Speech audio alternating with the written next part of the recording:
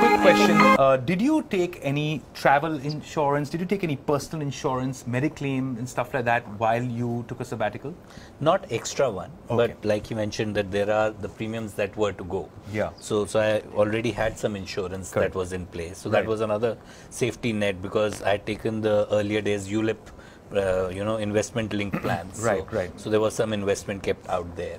So there were little bits of investments that were there, but the insurance premium had to still go.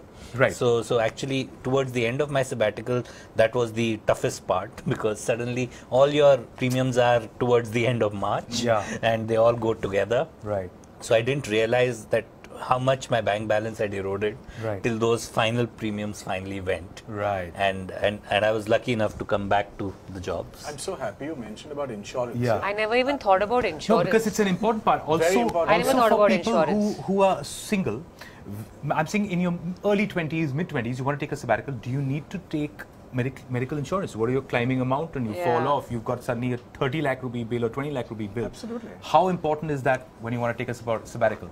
It's actually absolutely essential. It's essential. Crucial. Okay. Absolutely, right? So here's an insurance plan for everybody. Okay. Number one is health insurance. You don't even move without a health insurance because, God forbid, if something happened to you in terms of health or even to your family member, your sabbatical and everything else that you're going to do for the next 10 years can go for a toss. So your health insurance. Now, what's the amount that we're talking about? At least about 15 to 20 lakhs if you're living in a large city like a Mumbai, Bangalore, Delhi, Ahmedabad, Right. Calcutta, Chennai, etc. If you're living in a smaller city, maybe a little lesser, 10 to 15 lakhs. But a floater policy covering your whole family, absolutely essential. So do get your health insurance in order. And buy a So- direct health insurance, not like some tie-in thing, right? No, a floater policy. What's a floater policy? So direct, there are two types. Okay. One, you buy an insurance is just on yourself for your Yes. own benefit.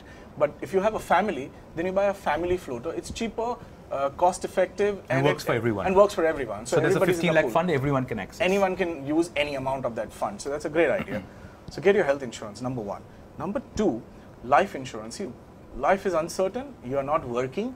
If you are the primary earning person of your family, and if something were to happen to you, then I think it's extremely important that you have a health insurance back. A life insurance back to cover you, so that your family gets that benefit in case you're not there. Right. Just in case something happened, you went on a bungee jump, and I mean, I dread to even think about it. I mean, I'm scared about a bungee jump, but These like 10 policies. So anyway, I mean, that's a risk, right? Risk to life. But health insurance and life insurance, I don't think you do anything. You don't even move without these two things. Okay, because these are necessary. These are like aspects to absolutely think of. mandatory. There's a third angle to insurance also, which I want to talk for a lot of people. In my experience in the last 20 years of doing financial planning for people, I've seen a lot of people, and I'm willing to even bet on this, that 90% of the people have the wrong policy. All right? And 90% of these people who have the wrong policies are paying a hell of a lot of premium for those policies. Now, if you want to unlock your cash flow and use it productively, then there are restructuring possibilities in a contract. An insurance contract is not something that you are married to for life and you have to, for example, keep paying forever. You can restructure, you can modify. It's a contract. Contracts are malleable. You can change them, you can modify them, you can restructure them.